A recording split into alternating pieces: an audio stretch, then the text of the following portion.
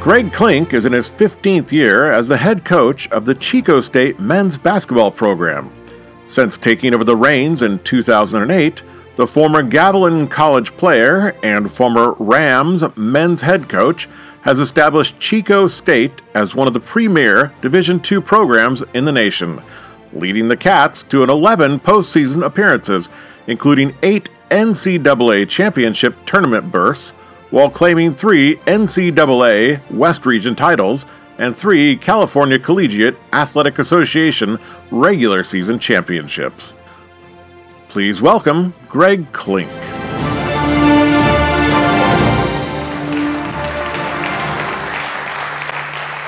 Thank you. I want to start by telling you how honored I am to be here today. I want to thank Mike Lovano and leadership Gilroy for the opportunity to be here. I love this community. I was born Wheeler Hospital, 1971. Spent a lot of time in Gilroy growing up. My brother and I spent a lot of days at our grandparents' house on the corner of Hannah and 2nd Street. My grandfather was the first four-sport athlete in Gilroy High history. I'm a Gavilan College Ram graduate, coached here, so to be back in this community and be able to do this is really an honor. What I'm going to talk about today is culture building. I've been the head basketball coach at Chico State for 15 years now, and what I'm going to take you through is how we built the program. Okay, I got to Chico State in 2008. I'm a Chico State graduate. I was fortunate enough to be on the basketball team for a couple years after at Gavilan College at Chico State. And going back to Chico State was a dream for me.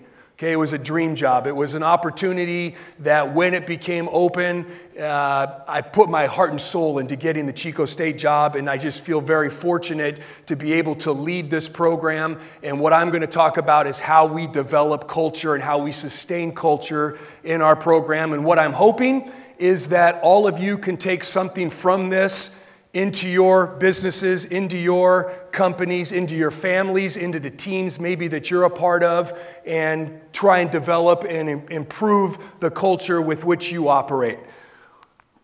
One of the things that I think is most important is to have a vision. Okay, so let me talk a little bit about this. I spent 14 years as an assistant basketball coach before I got to Chico State. I worked for 4 different head coaches. I saw some great things as an assistant coach. I saw some things that I knew that we did in different programs that I was going to implement if I ever got my opportunity to be a head coach. I also saw things that weren't good. I saw things that I didn't like. I said, I'm going to do that. I'm not going to do that. So I spent 14 years coming up with a vision of what I wanted the basketball program to look like when I got my opportunity.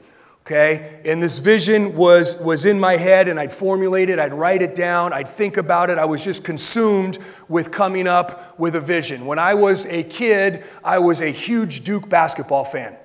Okay, when they first got going, when Mike Krzyzewski first started building this program, I became enamored, not only with the fact that they won, but how they played. How hard they played, how they dove on the floor for loose balls, their defense, how they played defense, the camaraderie, how they responded to their coach. Those were the type of things that resonated with me and became part of the vision of what I wanted a basketball program to look like when I took it over. I was 15 years old in 1986, and I watched the Boston Celtics win the NBA championship. You've got some of the greatest basketball players to ever play the game sitting on this bench right here. All guys, with the exception of Larry Bird, who was the best player on that team, all guys that could have been the best player on any other team, but they sacrificed and they bought into a role to be a part of something special and one of the best NBA teams to ever play the game. We all watched the Warriors. Okay, we got a lot of Warriors fans in here. Okay. We like to watch the Warriors. We like to watch Steph Curry make threes. The thing that I love about the Warriors is just their camaraderie, their culture, how they share the ball. You can see a genuine affection and brotherhood with these guys. It's not just about winning, it's about playing for each other and sacrificing for each other. So these are the type of things that I think about when coming up with a vision for the Chico State basketball program. Part of my vision was winning championships. We've been fortunate enough to do that. Okay, and it's not just about getting great basketball players, it's about getting great guys that are going to buy into this vision. And then ultimately, the end-all goal is to send these guys out with a college degree, better equipped than when they got to Chico State to go out and tackle the world. So, before anything, having a vision, knowing what this thing looks like, and then here are 10 principles that we talk about on a daily basis, a weekly basis, with our team to build and sustain great culture in our program.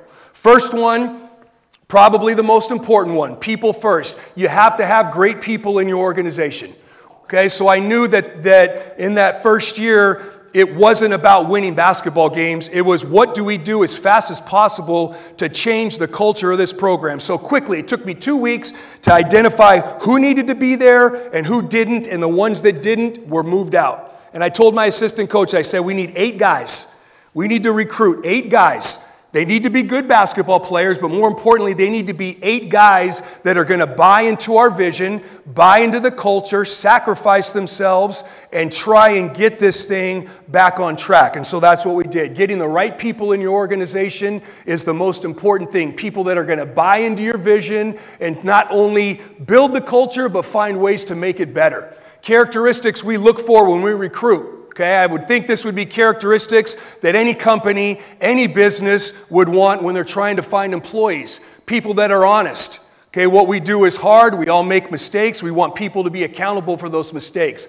Obviously, passion is a big one for us. We want people that are passionate about basketball, passionate about working hard. Okay, working hard, putting in time. Effort is obviously important. Selfless is a big one for us. Going to talk about roles here in a second, but you need to be selfless. You need to give yourself to something greater than your own selfish needs. Being motivated, obviously, and then toughness is a big one. This is a guy named Sean Park. Sean Park graduated in 2014. He was a senior on our first regional championship game, and he embodies everything up there on the left. He's the epitome. And we have a lot of guys over my 15 years that are like Sean Park, okay? And they're not all like Sean Park, okay? But we're trying to find guys that are close. Sean Park graduated from high school, went to Westmont College, got to Westmont College and tore his rotator cuff. Was out for the year, rehabbing a shoulder injury. Transferred to Chico State the next year. We were ready for him to play as a freshman, and 2 weeks into it, he tears his ACL. So his first 2 years of college, he spent in the training room rehabbing, okay, and was just mentally tough, physically tough. Came back, played for us 4 years. After his junior year, he graduated. Okay, senior year, senior season, he was getting a master's degree in kinesiology and teaching classes at the university. So you talk about passionate, hardworking, selfless, motivated, a guy that values an education. He would be the epitome of what we look for when we're trying to find people to fit our organization. Standards we live by. I'm not big on rules where I say, hey, you have to do this or else, okay? Or if you don't do this, you're on the track. We have standards that we talk about all the time.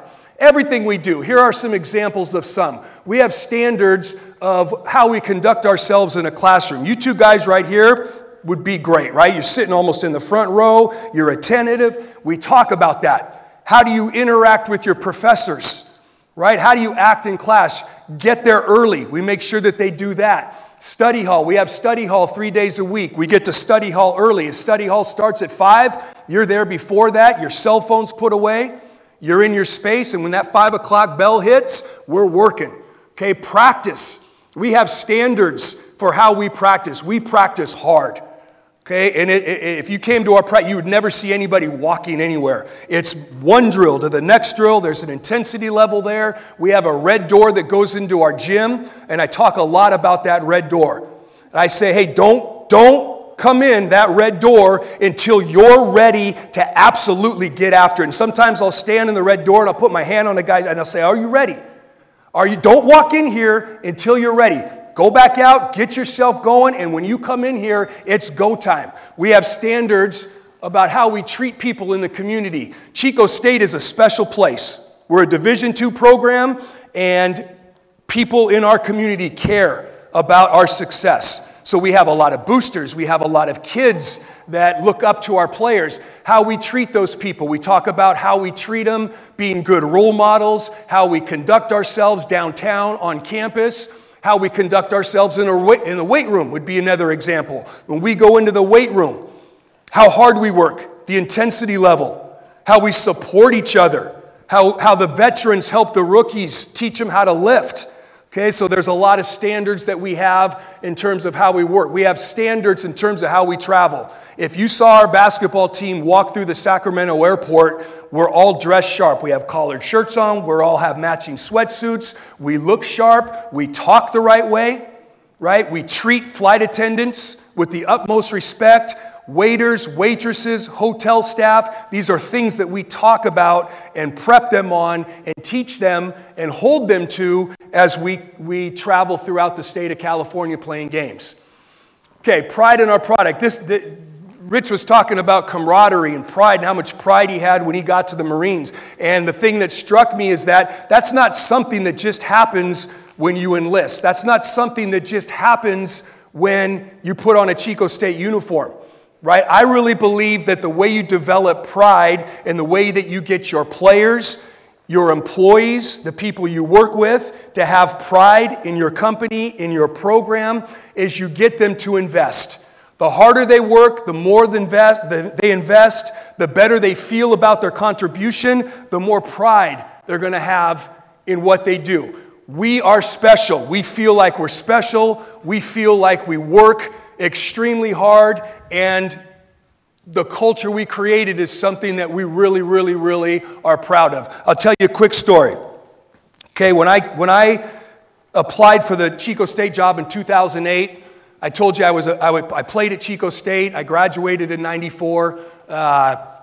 I went on the interview. The interview started at 8 a.m. It ended at 6 p.m. that night. I met with the president, the vice president, the athletic director, the hiring committee. 1 hour during that day, I met with the current team. And I told you the program was not in a good spot. Okay, so there were 11 guys, 11 players in this room that I interviewed with.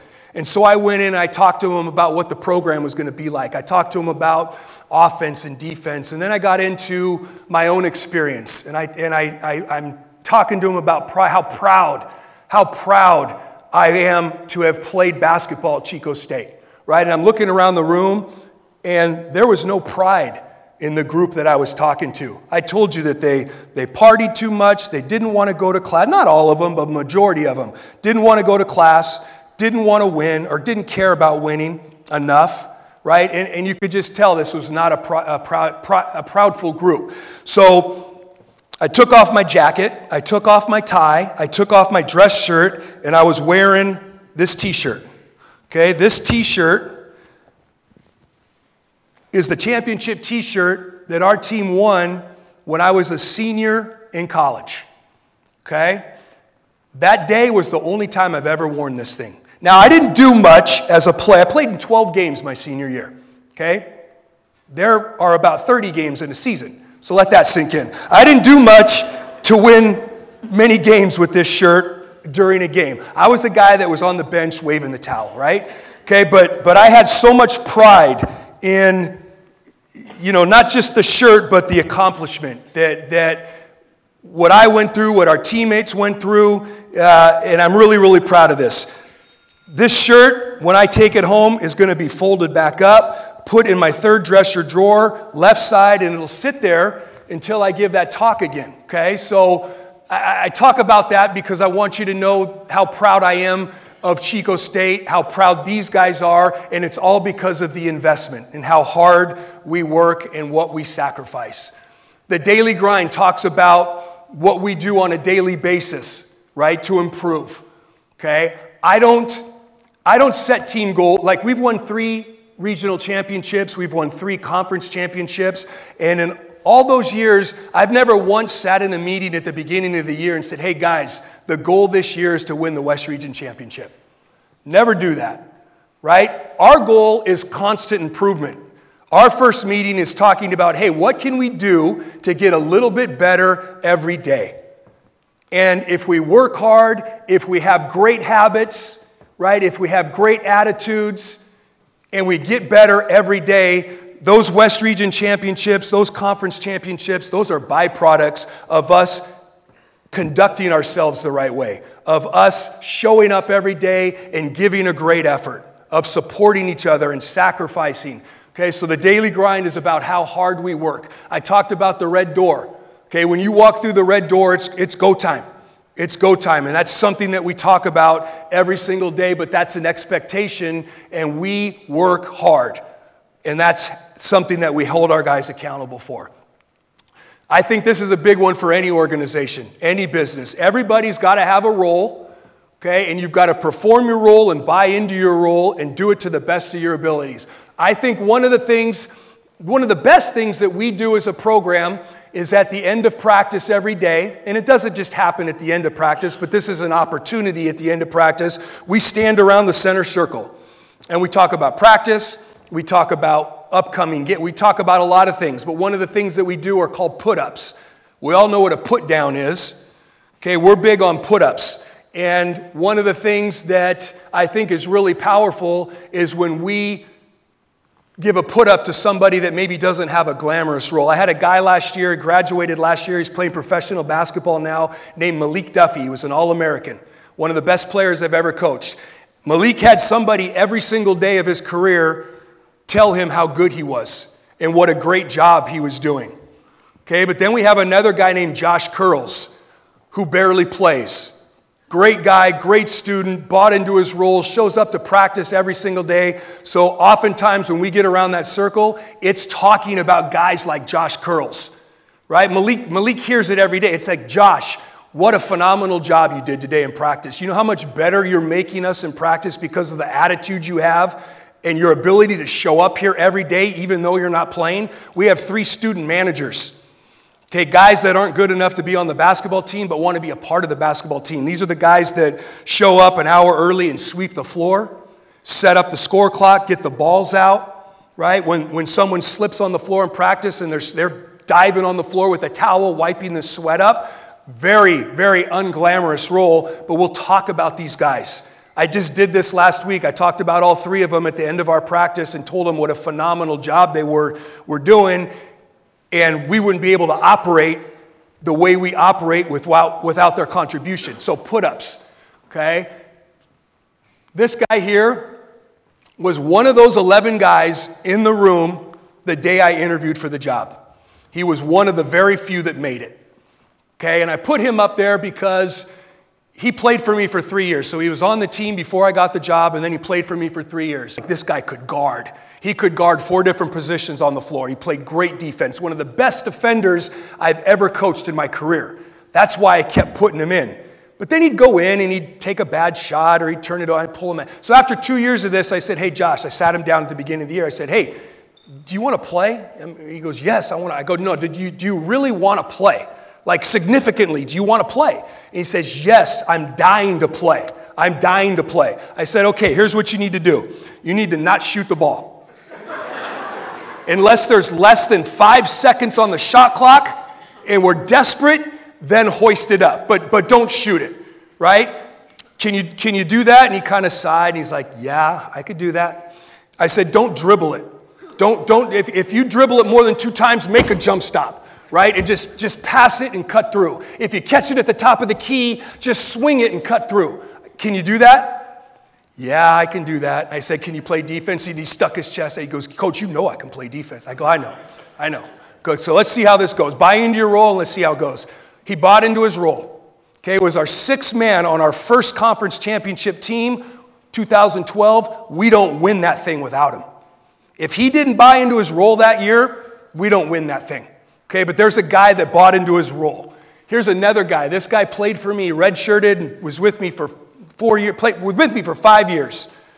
Okay, barely played, but did more to develop our culture in the 5 years that he was there than any other guy I've ever coached. 2-time all-academic athlete of the year, 3.9 GPA, double major, great leader, great role model, wanted to play, knew his limitations, bought into his role, and did more, like I said, for our culture than any other player I've ever coached. This one's a big one for us, right? Why do we have athletics? There's lots of reasons why we have athletics. Okay, one of them is and this is how I look at it, a part of it is that I know the Chico State basketball program is a walking billboard for Chico State University. Okay, how many Chico State grads do we have in here? Oh, good, we got a few.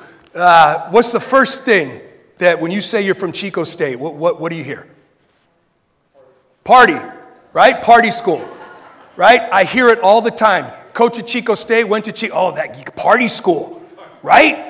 That's the best party school in the country, right? So that's the reputation. I know when we go down south on a Wednesday night and we play Thursday, Saturday, come home Sunday, I know I've got 4 days to change that perception with everybody that we come in contact with. And it's something I take really seriously. How we conduct ourselves, how we speak to people, right? How we treat each other. Those are the things that are important in terms of trying to change that perception of Chico State from a party school. I want people walking away saying, God, did you see those 15 guys that walked through the airport? I mean, what gentlemen. Is that what Chico State's producing? Sign me up, right? I love this place. I go here all the time. My son and I drove here last night. Where was the first place we stopped? Starbucks, right? I love Starbucks. Okay, Apple. I love my Apple computer. My son's got an Apple Watch. We've got iPhones.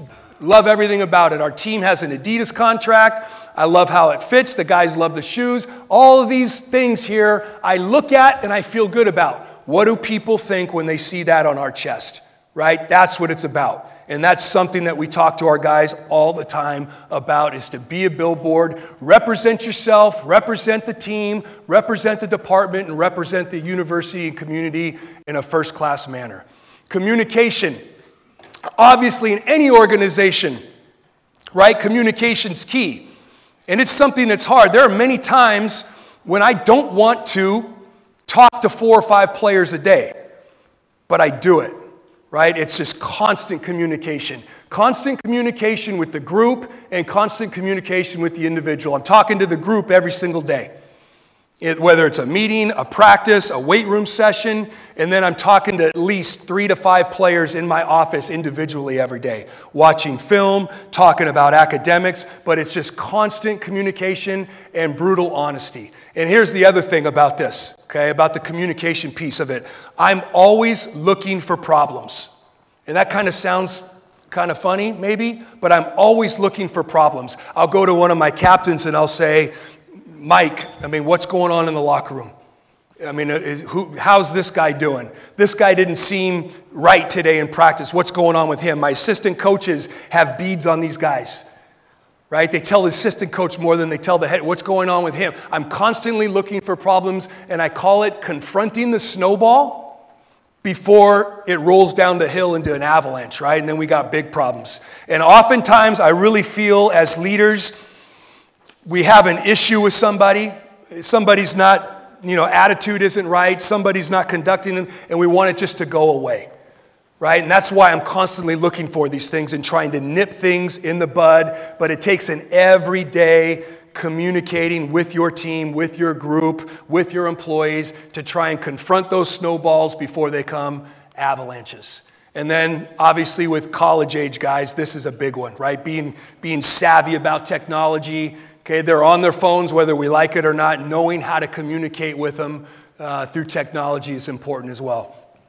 Accountability. I talked in the beginning about having a vision. Okay, having a vision is great. That's the number one thing I think in building great culture is you got to see what it looks like. You got to know what it looks like.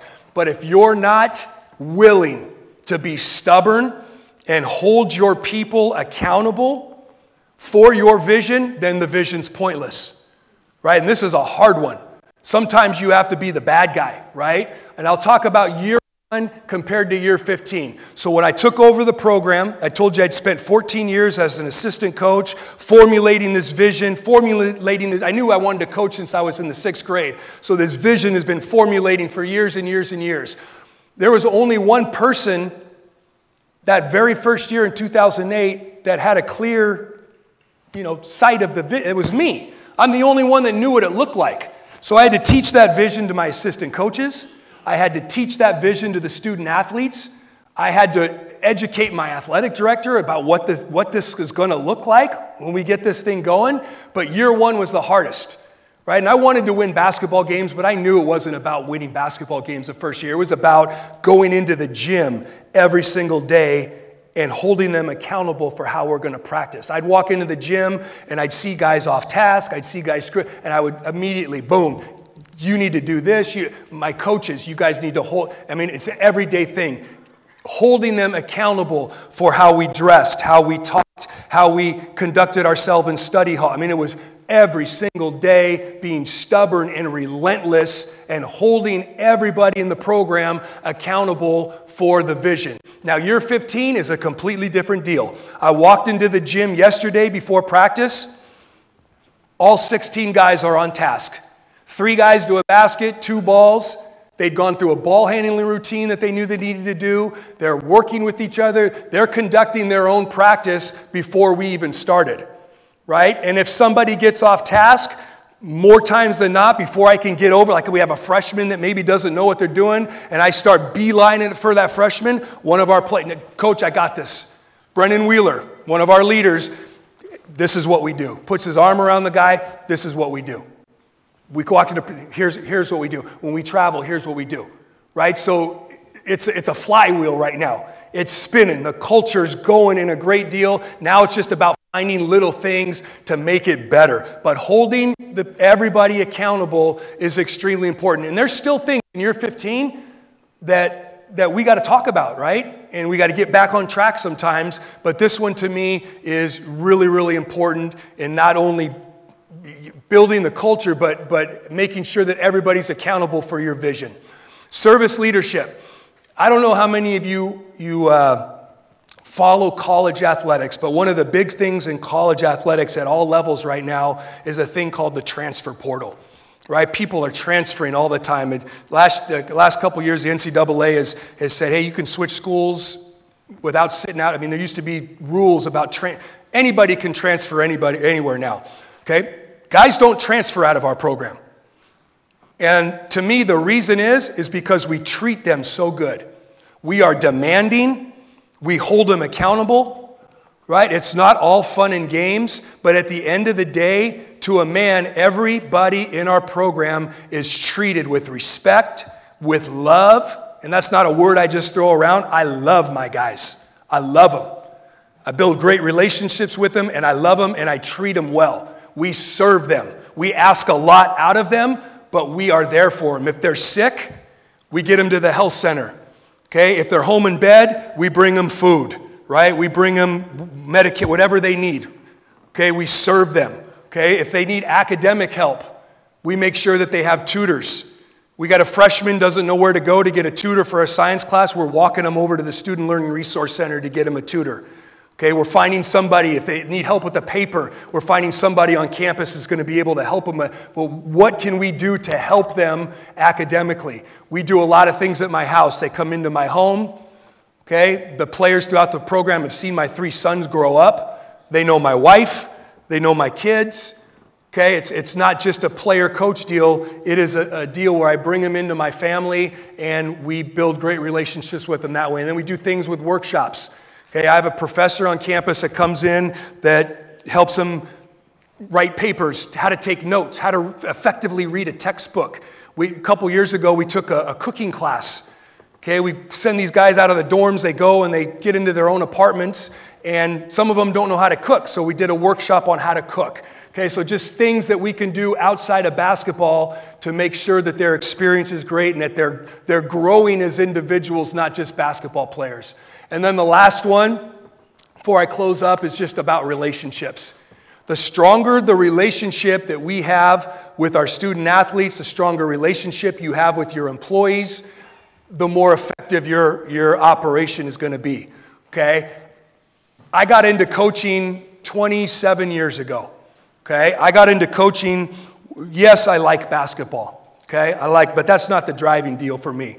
The driving deal for me is I love to lead, okay? And I love the camaraderie and the brotherhood that's built through leading a team and being part of a team. And that's really what excites me, okay? If I wasn't coaching basketball, I would be trying to lead in some other area because that's what I think I'm good at, and that's what really excites me and gets me going. And one of the things that I know really builds the culture is the relationship. This guy here, number 45, Malik Duffy, I mentioned him, the All-American. He was in my office every day. One of the greatest human beings I've ever been around. One of the greatest players I've ever been around. One of the greatest people I've ever been around. The relationship with him was easy. He's in Mexico playing professionally right now. We still talk every week. Okay, so my point is to build great relationships with the people in your organization, and your culture will be that much more effective. My information here, if you ever have questions, want to talk more about this, this is a topic that obviously I'm passionate about, so feel free to email me, call me, but I really appreciate, thank you again, Mike Lovano, for having me, and the community, I appreciate being here, and thank you so much.